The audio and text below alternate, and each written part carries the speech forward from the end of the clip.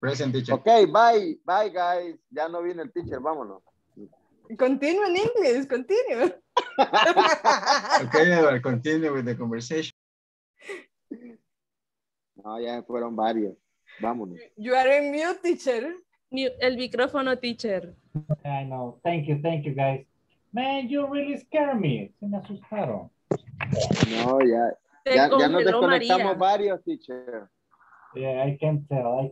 Well, no, it's just because I needed to give some recommendations, but I need to finish this exercise. Just bear with me a few minutes. Solo espérenme unos minutitos. Okay. The exercise we are going to perform it tomorrow. El ejercicio lo vamos a realizar mañana. But please, I need you to finish the working on the platform. And besides that, give me just a second. Okay. Thank you very much for waiting for me. Gracias por esperarme. And I'm sorry, this is terrible. And let's see. Well, I don't get the attendance because everybody left. Entonces, bueno. Edward la tomó, teacher. Oh, that's cool. Edward was taking the attendance. Oh my gosh. You know? Todos estaban presentes. Roxana was so sad. It was just that the teacher was not in the class and Roxana got like hyper. She say, no more teacher. Yeah. No quiero imaginarme qué tipo de alumna fue. Yeah, I cannot imagine the type of student she was. No quiero imaginarme el tipo de alumna que era. My gosh. Cool, you know, little hearts and everything. Hey guys, thank you very much. I would really appreciate it. Please work in the platform. See you tomorrow. Marta, you stay with me a few minutes, please. Yes, teacher. Bye. Bye. No le vas a decir nada, Carlos. Vaya pagando. Bueno, no le crea nada a Carlos de lo que le digo.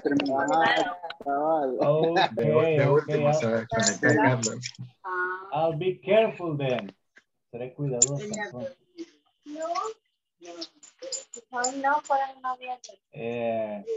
No, but Carlos was not paying attention. Carlos no estaba prestando atención.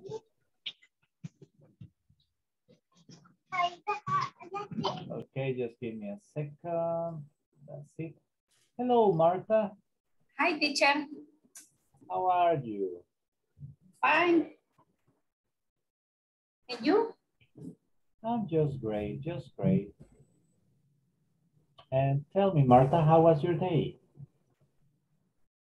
Excuse me? How was your day? What did you do today? Okay. I'm sorry, I need to say bye to Maria. Okay. Because I cannot have both of you. She connecting. Sí, pero no puedo tenerla ambas. Necesito despedirme de ella, please. Maria, see you tomorrow. Teacher, sorry. My Sí, connection I lost. Nos cansamos de esperarla. Qué barbaridad. No, sorry. Okay. No, my connection got broken also. See you tomorrow. Work in the platform, Maria. Finish it, please. Teacher, I don't understand the first part for the exam because I don't have instructions. Mándeme una captura, please. And I'll help you. Y yo le ayudo. Okay. Thank you, teacher. Goodbye.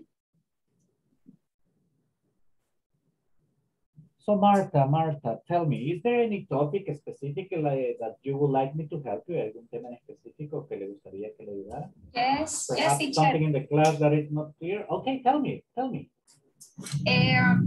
My problem, the unit 3, for example, the section 3. For example, the phrasal verb or idioms is difficult for me. Phrasal verbs and idioms. Yes. Okay. I understand. Okay. Look. I should memorize only or Look, actually, to be honest with you, para serle honesto, I wouldn't recommend you to try to memorize it. No le... But is used in the conversation, no? Yes, they are used in the conversation, but let me explain. Déjenme explicarle. The thing goes like this. La situación es esta. Okay, tell me. How good are you at memorizing? ¿Qué tal es usted para memorizar? Are you good? ¿Todo rápido? When are younger, maybe. When I was younger. when I was younger, maybe. Or no more. Okay, yes, I understand. Yeah, But I try. No, what I mean is this, look. Lo que quiero dar de entender es esto. What happens is that sometimes we are old. I mean, I'm sorry for the question. How old are you, my dear? I'm 47. Okay, you are a kiddo. Está jovencita. Okay. No more. Don't worry. That happens to the best of us. Nos pasa hasta los mejores. Don't worry. Yes, I know. Okay, what happened is this, Martha. When we become of certain age, cuando llegamos a ciertas edades, our brain, I mean, we have many worries all along the day. Tenemos muchas preocupaciones a lo largo del día. Because, I mean, you are a housewife, you are a worker, okay? You are a mother, you are a wife. Es ama de casa, es esposa, es empleada, es madre. So, you got a lot of pressure all along the day, right? Muchas presiones a lo largo del día. And then you have to attend classes. Y aparte de eso, tiene que asistir a clases. If I ask you to do an extra exercise of memorizing, the problem is that el problema sería que si se le queda, excellent, you are like, oh, cool, no problem, I got them. Pero si no, Yes, you keep on trying and trying, sigue tratando, y no se nos quedan, ¿qué pasa? Oh, we get frustrated. Yes. And when we get frustrated, we stop learning. Y entonces sí dejamos de aprender. Yes, I know. So, what is my recommendation? ¿Cuál es mi recomendación? My recommendation is the following one. Look, mi recomendación es la siguiente. Oops, hold on.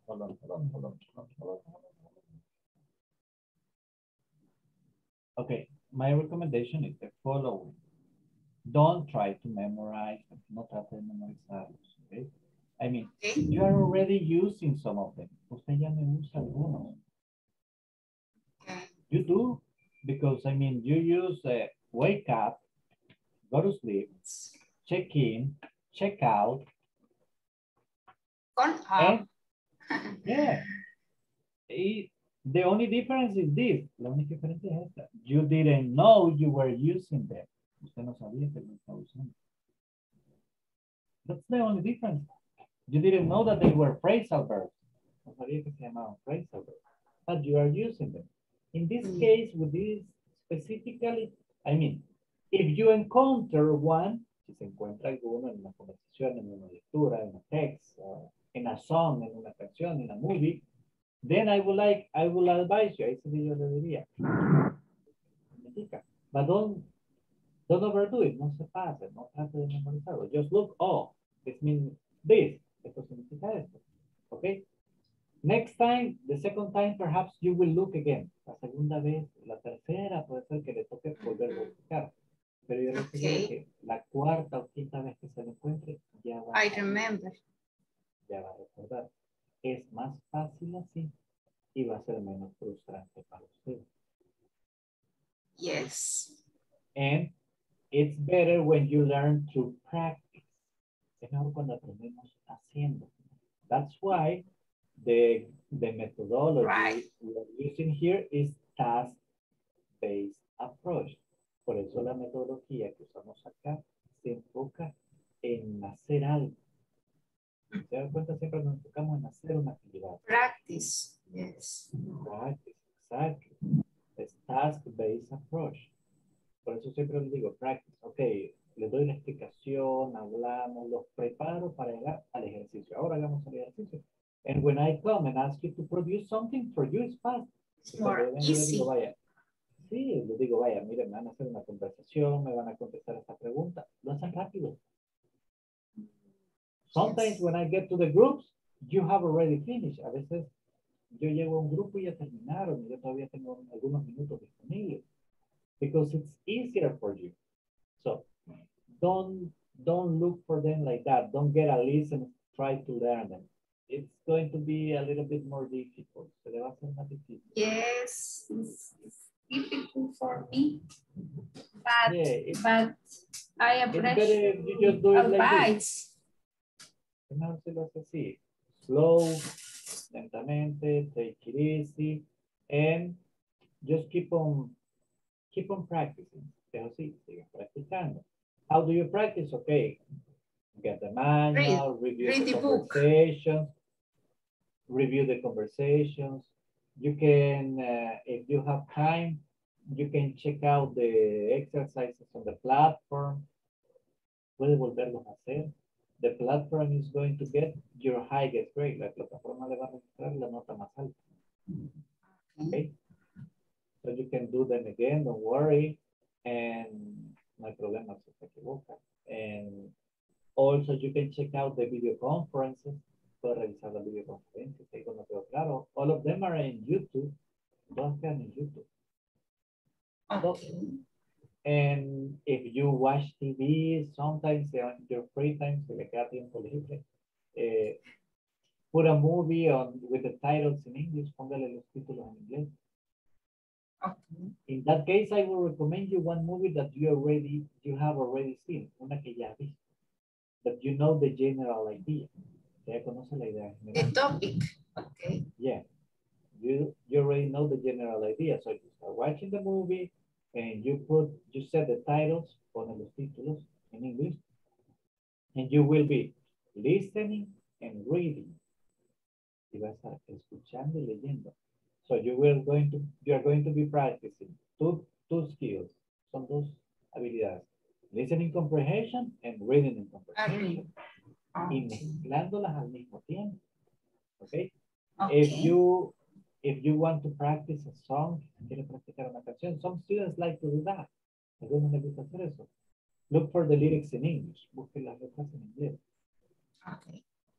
Right at the beginning, the same. Just listen, read. Then, después un día, listen, read, and try to mouth. Que solamente trata de hacer la mímica. That way your mouth, your muscles here are going to try to make the motion for the words.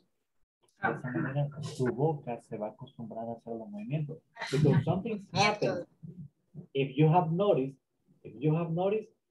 sometimes when we finish speaking English, a veces cuando terminamos de hablar inglés, this part hurts a little bit. A pain.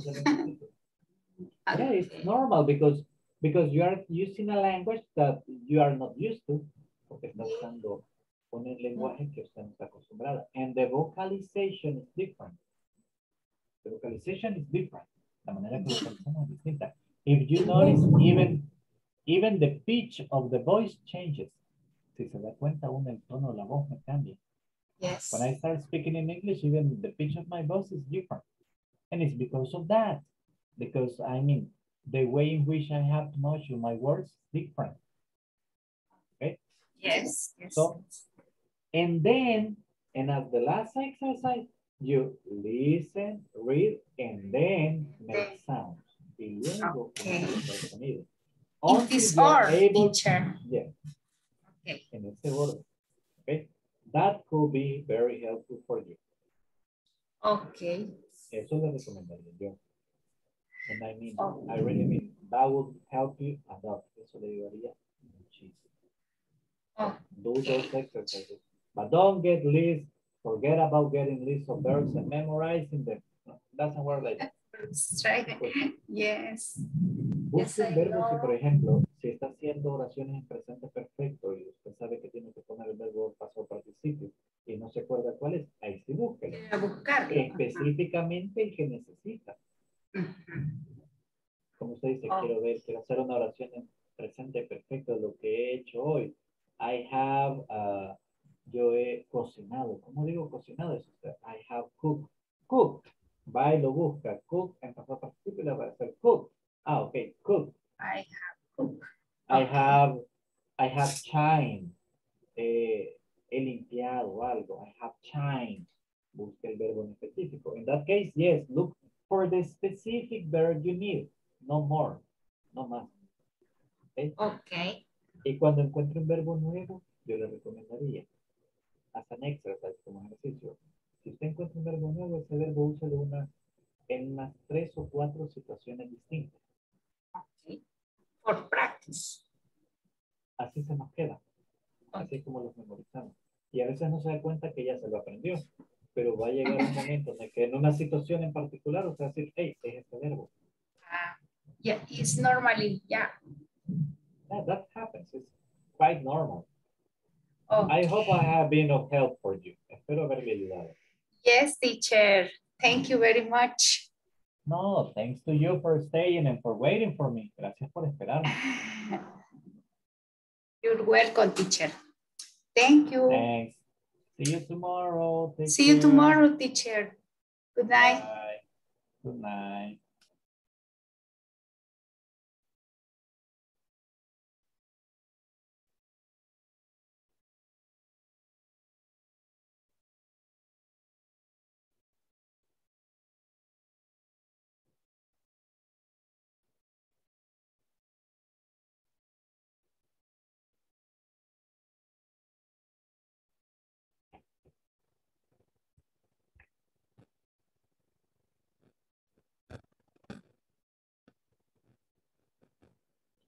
Okay, let's see. Let's just make a small review of today's class.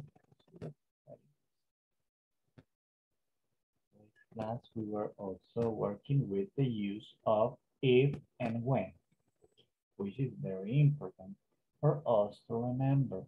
According to what we watched in the manual, there's a little slight difference when we use and when is when we are faced with usual situation. And you use if in the manual when we are talking about unusual situation. When we talk about clauses, it's very important that we remember we are talking about the conditional sentences. In conditional sentences, we use clauses. We use a conditional clause and a result clause. But let's remember that conditional sentences are in something that we call the subjunctive mood. What is the subjunctive mood?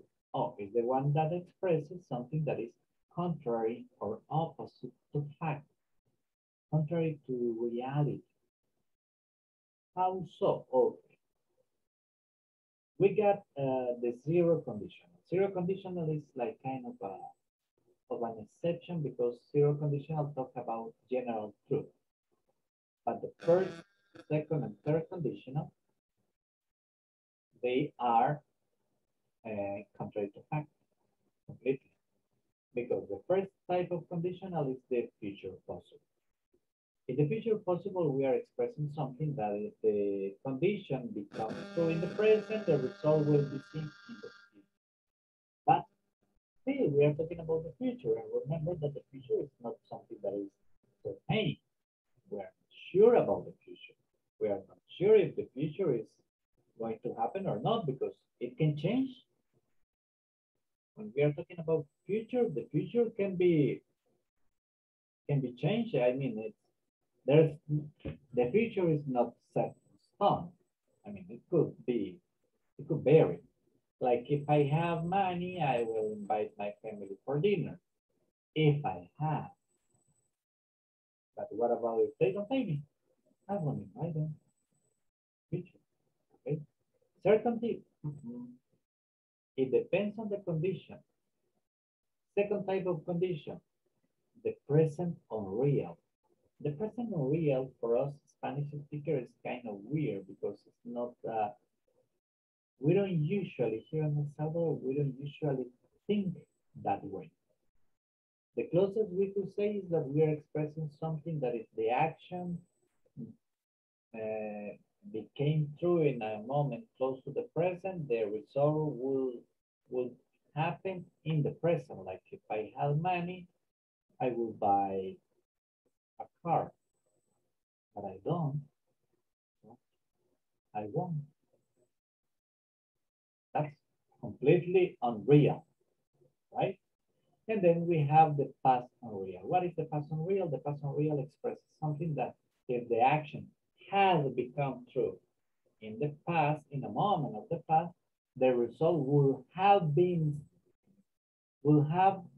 happened in the past. What's that? Oh, it's very simple. We think in that way in Spanish. So for Spanish speakers, it's easier, that sentence. Oh, because, well, if I had studied for my exam, I will have approved with a 10. See? Very simple. Well, that was the explanation. Thanks everybody for watching, for waiting for me, and see you tomorrow. Have a good night.